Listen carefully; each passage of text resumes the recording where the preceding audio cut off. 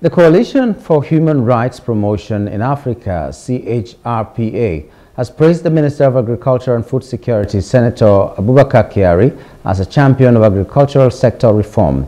The convener of the group, Dr. Emmanuel Agabi, at a press conference on Wednesday in Abuja, hailed Senator Kyari's visionary leadership, effective resource utilization, and strategic initiatives which have yielded significant progress in the past year.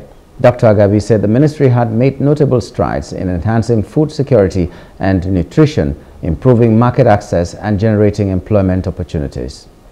The strategic initiative, collaborative efforts, and the successful implementation of diverse projects outlined by the minister has underscored the government's dedication to fostering growth, inclusive growth, environmental sustainability, and economic resilience within the agricultural sector.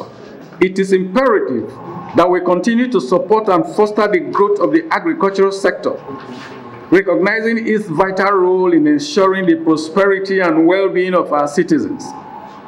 Minister Kyari's leadership embodies a commitment to good governance, accountability, and the promotion of human rights, thereby serving as a beacon of inspiration for exemplary leadership in the public sector.